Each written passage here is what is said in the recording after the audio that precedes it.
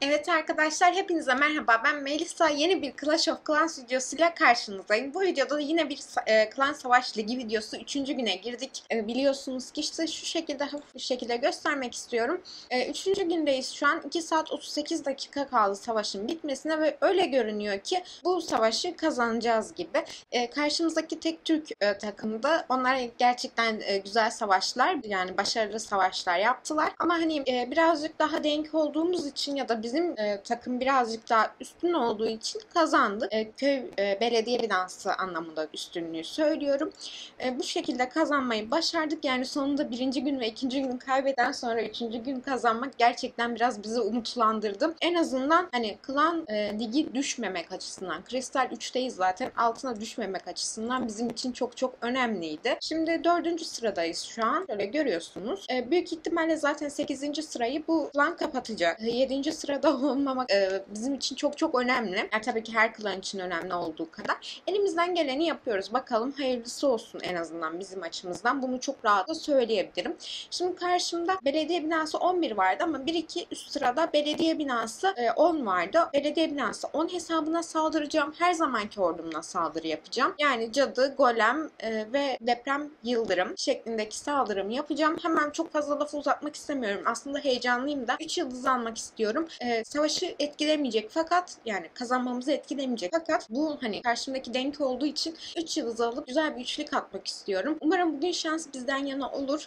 Ve farenin de şeyini değiştirdim. Pilini değiştirdim. Şu an kontrol ediyorum. Güzel çalışıyor. Umarım savaş sırasında da bize bir sıkıntı çıkartmaz diyorum. Hemen şimdi savaşa geçelim. Aldır dedim gidi. Artık ne olacaksa olsun bakalım. Gerçekten heyecanlıyım. 2 tane cehennem kulesini alacağım. İkisi de teklide olduğu için belki hani birini almayabilirdim. Farklı büyüler alabilirdin yanına demiş olabilirsiniz. Ama hani bildiğim ordudan şaşmayayım. Daha sonrasında başıma başka işler gelmesin dedim. Şuradaki şeyi de alabiliriz büyük ihtimalle ama hiç riske atmayacağım. Ben çünkü genellikle yıldırımları denize falan atıyorum. Hemen başlıyoruz. 4 adet deprem. 4 adet deprem de şu tarafa doğru kullanıyorum. 1 adet deprem diyorum. Yıldırım attım. Şu anda da depremlerimi aldım. Tamamdır. Şimdi golemleri sırasıyla salıyorum. Arkadan şu şekilde cadıları gönderiyorum. Hemen tokmağı attım. Şuradan 3 tane duvar kırıcı, kral ve kraliçe. Evet, şimdi benim çok dikkatli olmam lazım. Hangi açıdan çok dikkatli olmam lazım? Plandaki şeyler çıkınca zehiri hızlı bir şekilde atmam gerekiyor. Şu an attım zehiri. Biraz erken mi kullandım acaba diye düşünüyorum ama yani cadıların büyük bir kısmı ayakta.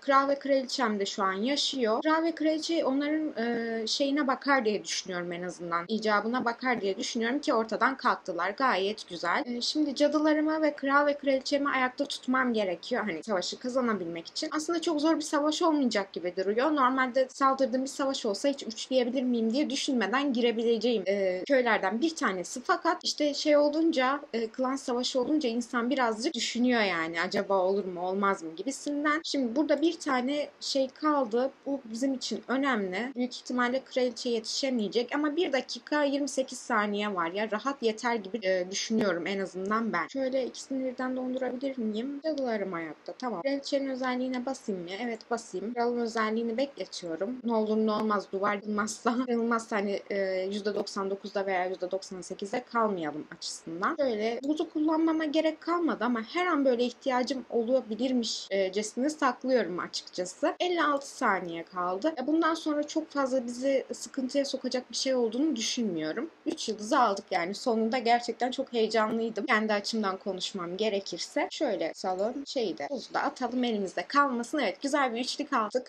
Sonunda yani gerçekten benim için heyecanlı savaşlardan bir tanesiydi. Köy tabii ki biraz geri kalmıştı. Hani üçlemem daha kolaydı. Fakat insan yine de heyecanlanıyor. Şimdi bizim çok güzel attığımız üçlükler var. Size onları izletmek istiyorum. Gerçekten güzel savaşlar çıktı bugün. Moralimiz de yüksekti ayrıca. Şu an birine saldırıyorlar. Acaba kime saldırıyorlar? Çok merak ettim. Canlı izle diyelim. Bakalım üçlük atabilecek mi? Gerçekten karşı takım da çok güzel şekilde savaştı. Ben çok beğendim. En azından onu söyleyebilirim. Evet açılırsa size izleteceğim ama gördüğünüz gibi açılmıyor. Evet üçlük atabilmiş gibi görünüyor şu anlık. Büyük koruyucu ayakta. Diğer şeyler ölmüş gibi. Üçlük atabilir mi atamaz mı gerçekten bilmiyorum. Cadılar birik gidi cadının. Evet ama cadılardan hayatta olanlar var. Büyük ihtimalle üçlüyü attığı zaman 25 saniye var. Yeter mi? Yeter diye düşünüyorum. Yani ben olsam yetmezdi ama ona yeter diye düşünüyorum açıkçası. Yok yetmeyecek. Üçlemesine yetmeyecek. Zamandan kaybedecek. Aynen 14 saniye kaldı. kaldı. Ben yetmeyecek diyorum arkadaşlar. Genellikle bu türlü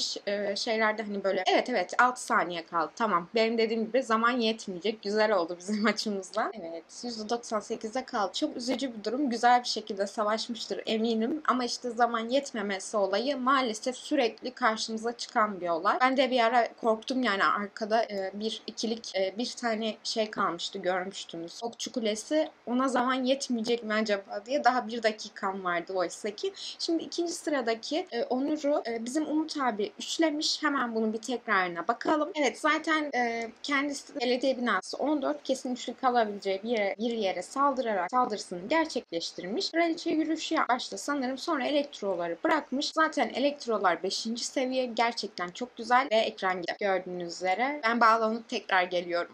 Evet arkadaşlar, zannediyorum ki burada bir yerde kalmıştık. Buradan aynı şekilde elektrolar çok güzel bir şekilde saldırısını yapmış. Yani elektrolar güzel iş başarmışlar. Eline emeğine sağlık diyorum. Gerçekten güzel olmuş. Ben olsam üçlük atamazdım. Elektro ejderler çok saçma sapan yerlere giderdi tabii ki. Evet, şimdi hemen diğer üçlüğümüze geçelim. Bizim 4. sıradaki Emre abi de karşıdaki 5. sıradaki Onur'u 3 atmayı başarmış. Gerçekten tebrik ederim. Eline sağlık diyorum. O nasıl bir saldırı yapmış? Evet, Emrah'ın bana Emrah abinin kendisinin önerdiği cadı golem saldırısı yapmış. Gerçekten çok güzel. İlk başta şeyleri almış, 2 tanesini. Şuradan mı başlayacaksın saldırıya, aşağıdan mı? Evet, bu taraftan başladı. Güzel bir şekilde gidiyor. Dediğim gibi zaten orduyu da bana o önermişti. Gerçekten çok güçlü. Ben çok beğendim yani, keyifli aynı zamanda da. Gerçekten güzel olmuş. Daha demin bir sayfa kapandı falan gördünüz. Zaten çok fazla anlatmaya gerek yok. Ama hani bunlar hep başıma geliyor. Bazen video çekerken oluyor. Bazen işte savaşın ortasındayım, videoyu çekiyorum, şey bitiyor hani böyle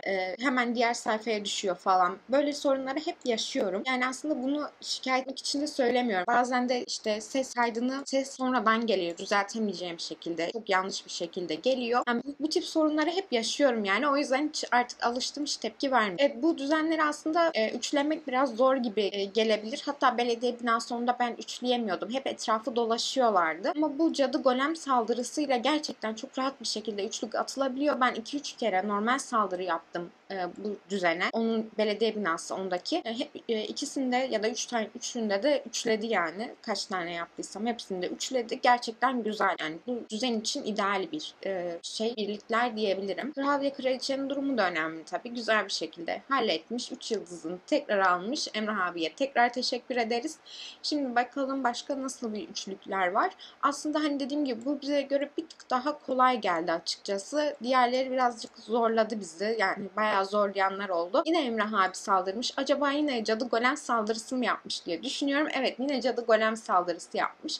Ve yine üçlemiş. Belediye binası 11'de de gerçekten güzel iş yapıyor. Gördüğünüz gibi 2 tane cehennem kulesini almış. Ve bu taraftan başlamış saldırıya. Evet, sanırım bu kartal topuna doğru göndermek istedi şeyi. Ya da hani belediye binasına doğru da olabilir, bilmiyorum. Yetileri öfkelendirdi. Güzel bir şekilde attı. Zehirini de. Minyonlar bu hani minyonlar gerçekten güzel iş yapıyor. Bazen hani üçlenmesini engelleyecek şekilde iş yapıyor. Gerçekten güzel. Ben zaten görmüşsünüzdür başta. Cadımı 3. seviyeye yükselttim. Şimdi cadımı 3. seviyeye yükselttim. Yani belediye binası, onu da maxladım. Şimdi de golem için aynısını yapıyorum. Golemi yükseltiyorum 4. seviyeye. Daha sonrasında 5. seviyeye yükselteceğim. Umarım bir an önce yükselir ve hani üçlük atamama korkusundan beni kurtarır diyorum. Şimdi bakalım buraya kim saldırmış? Furkan saldırmış. Hemen Furkan'ın saldırısını da izletelim. Furkan da 8. sıradaymış. Belediye binası 12, belediye binası 11 max köy var. Gerçekten güzel savunmalarıyla gayet güzel bir köy. 4x'i aldım. Yine ejder saldırısı yapmış.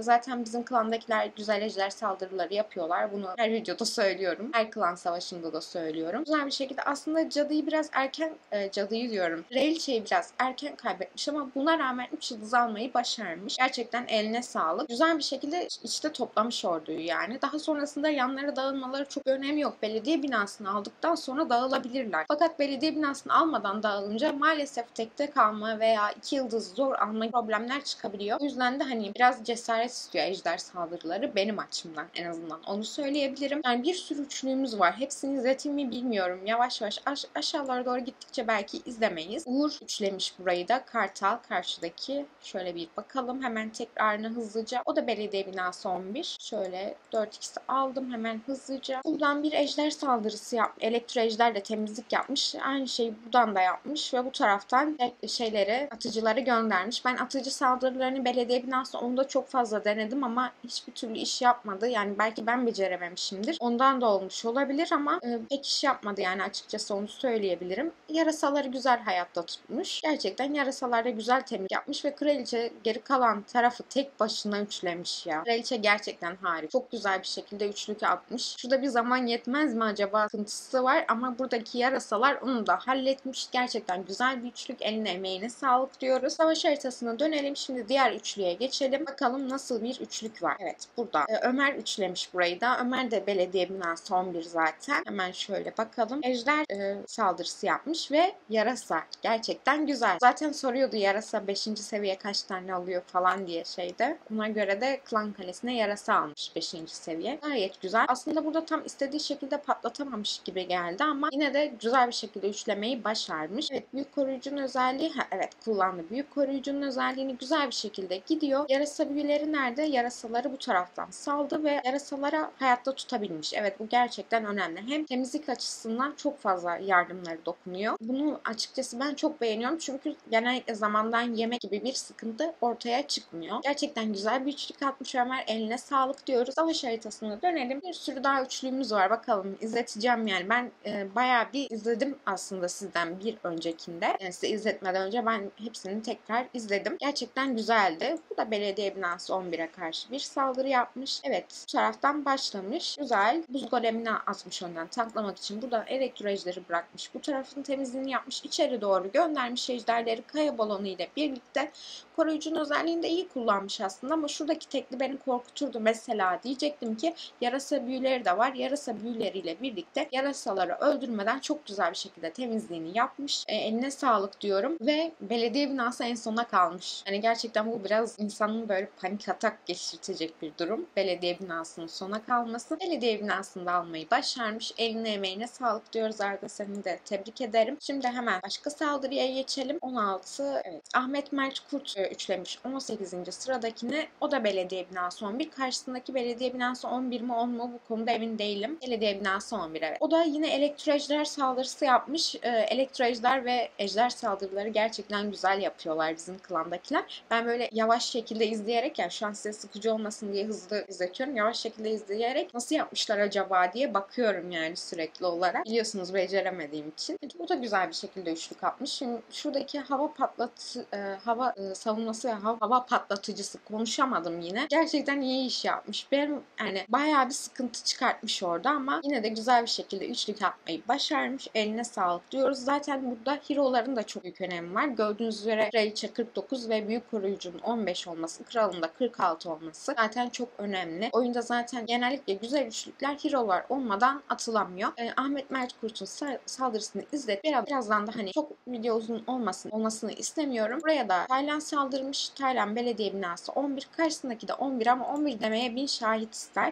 Kötü bir belediye binası 11. Kraliçe yürüyüşüyle başlamış. Güzel bir şekilde gidiyor. Kraliçenin özelliğini erkenden kullanmış. Büyük ihtimalle süper minyonlar sıkıntı çıkarttı. Gerçekten o minyonlardan çektiğim hiçbir şeyden çekmemişimdir şu hayatta. Güzel bir şekilde ejder bayağı bir temizliğe yardım etti. Köy zaten savunmaları düşürdü.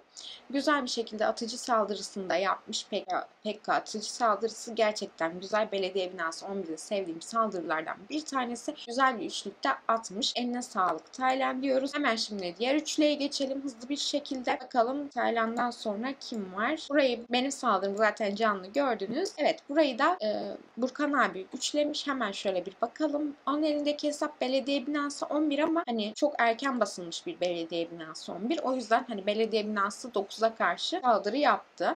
Yani seviyesi benden düşük. Belediye binası 11 olmasına rağmen belediye binası 11, seviyesi benden düşük. Ben 98 miyim 99 muyum öyle bir şeyim.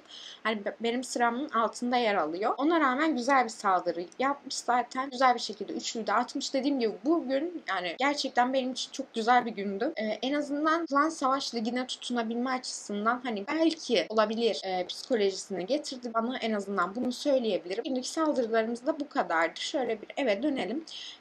Beni izlediğiniz için teşekkür ederim. Yalnız incelemesi videosunu da çekmek istiyorum. Eğer yetişirse bugün saat 6'da gelir. Bu videoyu sabah atacağım. Sabah dediğim öğleden sonra 2'de, yetişirse 6, 8 falan atmaya çalışacağım. Umarım yetiştirebilirim dediğim gibi. Hepinize tek tek teşekkür ederim tekrardan beni izlediğiniz için. Yepyeni videolarda görüşmek üzere. Hoşça kalın.